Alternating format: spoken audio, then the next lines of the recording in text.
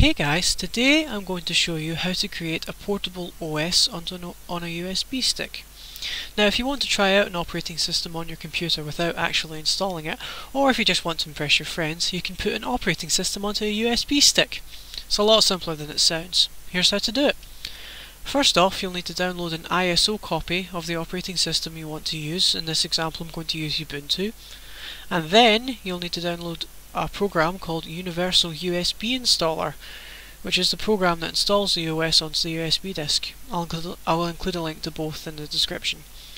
Double click on the Universal USB Installer and click Yes in the UAC window that will pop up. Accept the license agreement.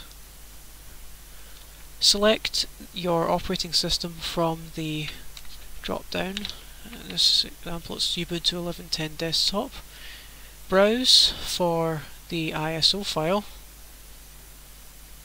which is on desktop. Select your USB flash drive. In this example it's JAI. Hit Format J drive. Set a persistent file so that any changes that you make will be stored. Then click Create.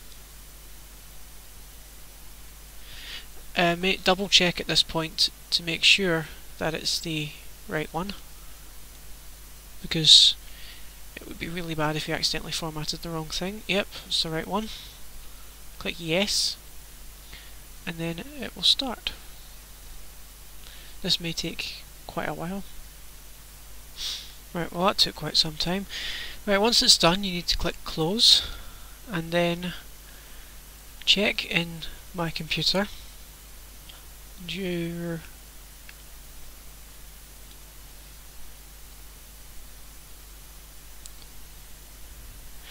pen drive should now be full of a whole load of files that weren't there before.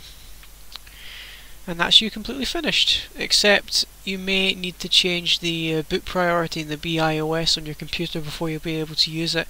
Double check your instructions that came with your PC for that.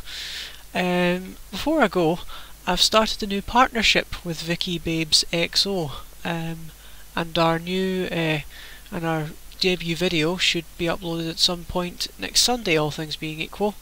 As always, thank you very much for watching. Please comment, rate and subscribe.